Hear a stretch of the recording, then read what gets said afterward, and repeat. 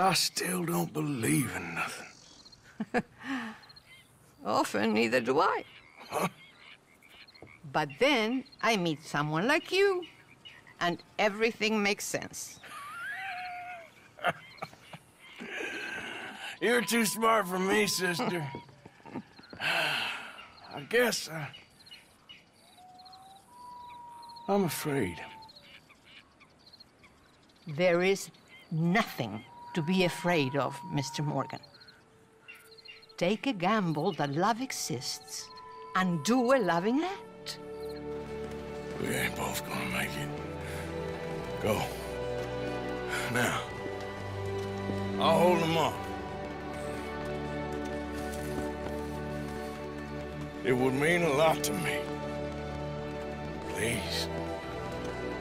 There ain't no more time for talk. Go. Arthur, go to your family. Arthur, get the hell out of here and be a goddamn man.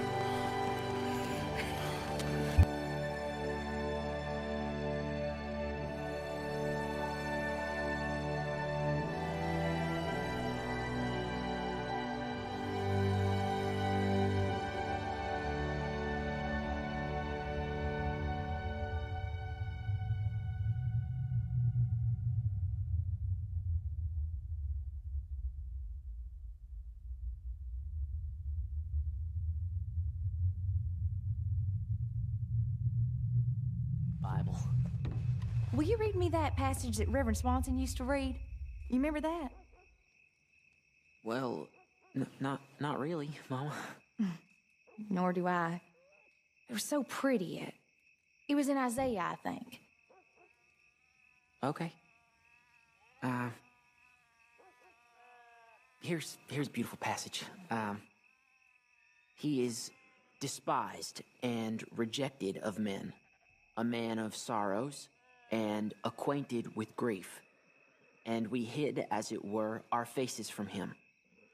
He was despised, and we esteemed him not. Surely he hath borne our griefs and carried our sorrows. Yet we did esteem him stricken, smitten of God, and afflicted. But he was wounded for our transgressions. He was bruised for our iniquities. The chastisement of our peace was upon him, and with his stripes we are healed. All we, like sheep, have gone astray. We have turned every one to his own way, and the Lord hath laid on him the iniquity of us all. That is beautiful. But it's not the same. The Reverend spoke about eagles. Well, I don't know much about eagles. Good night, Mama. Good night, son.